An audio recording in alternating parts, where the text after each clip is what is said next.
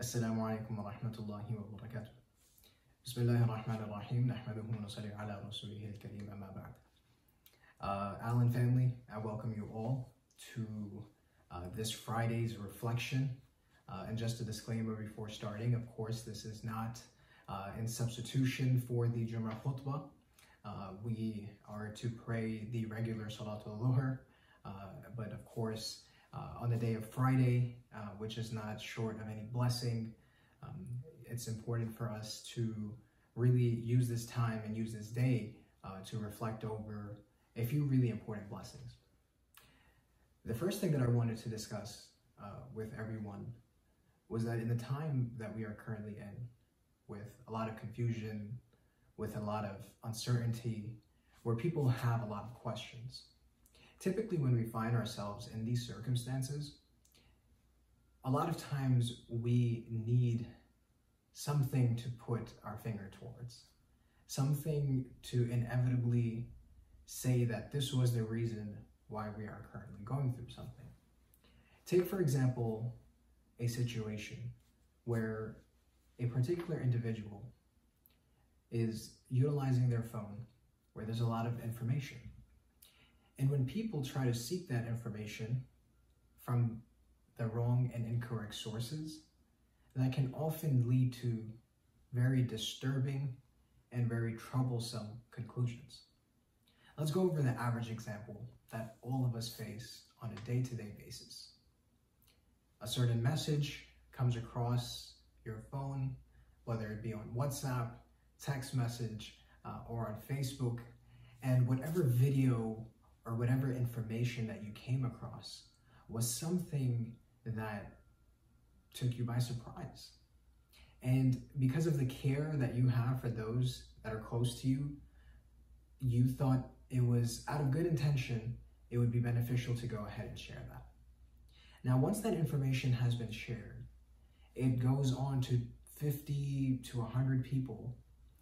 And along the lines, there are certain people who will see that message or see that information, and it won't affect them the same way that it affected you. For certain people, it might cause them a lot of anxiety, a lot of stress. And the reason why I bring this example up is because in times when there is a lot of confusion, in times where people don't have the answers that they are looking for, it's very easy to share misinformation. And there's a very profound hadith of the Prophet ﷺ where he talks about sharing information without verifying. Abu Hurairah radiallahu anhu reports a hadith, and he says the Prophet ﷺ said, كَفَى بِالْمَرْءِ كَذِبًا أَن يُحَدِّثَ مَا سَمِعَ. It is sufficient, or it is enough to consider someone as a liar or a fabricator if he or she passes on every bit of information that they receive. Imam Nawawi, rahimahullah, a great scholar of the past, expounds upon this hadith, and he gives a little bit of an explanation. And he says that in the world that we live in, we are surrounded by either truth or falsehood. All the forms of information that we get, they're in one or the other category. They're either true or they're either false. So if someone spreads all the information that they were ever to receive, naturally within that realm of information, there will be some bits of information that are false and that are incorrect.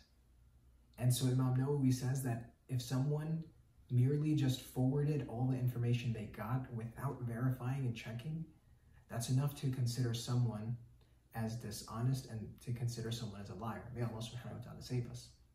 And when we look into Surah Al-Hujurat, there's a very profound ayah where Allah subhanahu wa ta'ala brings to our attention what we ought to do if we get information like this. What happens if we get information? What do I need to do? Allah subhanahu wa ta'ala in Surah Al-Hujurat brings to our attention how we ought to go about news when we receive it. Allah says, Ya ayyuhal ladhina amanu in ja'akum fasiqun binabah. O you who believe, whenever a sinner comes to you with a report. For this sake of discussion, we'll say, whenever an unauthentic source comes to you with information, فَتَبَيَّنُوا. it is upon you to go ahead and verify that source. أَن تُصِيبُوا قَوْمًا بِجَهَالَةٍ, lest that you should put people in ignorance or you should put them in any sort of difficulty. فَتُصْبِحُوا عَلَى مَا فَعَلْتُمْ نَادِمِينَ, inevitably leading you to a regret or to a remorse because of your actions. So let's take that same example that we did just a little bit ago. You got information, you forwarded that information. Now all the people that received that information, some of them got really panicked. Some of them got really upset. Or some of them were just really disturbed with that information. And all in all, causing all of these different forms of emotion in all of these different people, when the individual right at the beginning could have verified the news and could have made sure it was correct to begin with. So it's really imperative for us, especially in this climate, to look into the different forms of information that we get, to not just take everything face value, to not just be in a panic, and to not just constantly be scared and not know what's going on. So the first point, dear brothers and sisters, that I wish to discuss with you all is seeking the truth or searching the truth. And this is going to be the first S that we're going to discuss today. Hasan al-Basri, rahimahullah, a great scholar of the past, mentioned that a true believer reserves his or her judgment until the matter is fully proven. So it is not befitting of a believer to come to any sort of conclusion without having the correct bits of information before. The second point that I wish to go over with you all is the silver lining, is the second S. Finding the silver lining in the different circumstances that we are faced with. When we look into the life of the Prophet ﷺ, we find that in moments of difficulty and despair, he always found a silver lining in the situation that he was going through. Now, this doesn't mean that he didn't feel pain.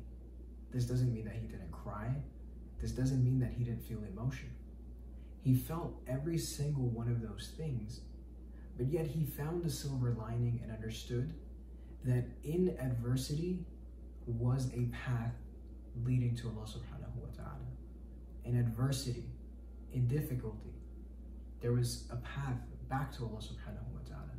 And so even though he felt all of those emotions, he always tied it in. He always concluded that thought. He always concluded that reflection with the silver lining that was at hand.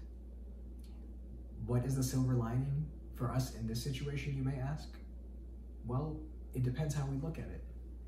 If we look at all of us that had an opportunity to be able to properly and adequately prepare for this situation that we have at hand, by going to different stores, getting all the necessary supplies for our family, stocking up on different food items.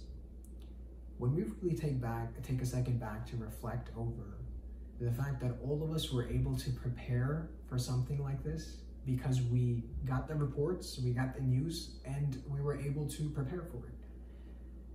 This is an indication to all of us that we have it within ourselves to truly prepare our lives like this and to live on a day-to-day basis like this. What do I mean by that? That if we could prepare for a immediate circumstance like this, what excuse do I then have? What excuse do you have? What excuse do we all have to then not prepare before our time comes? If we are on the topic of health and well-being, then in that same breath, the discussion needs to be made that I have the power within me to get closer to Allah subhanahu wa ta'ala, to find those habits that were wrong in my life that I needed to correct. That's the silver lining here, along with the other silver linings that we find as well. So the second point that I wish to share with you all, dear brothers and sisters, is finding the silver lining in the trials that we have. And the last point that I wish to reflect with you all over is the final S for the day, supplication. Making dua to Allah subhanahu wa ta'ala. When we look into the life of the Prophet ﷺ, we find that there is a very beautiful dua that he used to make. Allahumma inni a'udhu bika min jahdi al-bala'i wa darki al-shaqa'i وسوء القضاء وشماته الأعداء. A beautiful dua of the Prophet ﷺ that we can definitely start incorporating within our daily lives. Beautiful meaning and very, very impactful. With that being said, we ask that Allah subhanahu wa ta'ala allows us to internalize, reflect, and inculcate over all of these different teachings that we just heard. And we ask that Allah subhanahu wa ta'ala allows us to use these moments of despair, difficulty, and adversity to get as close as we possibly can to Him.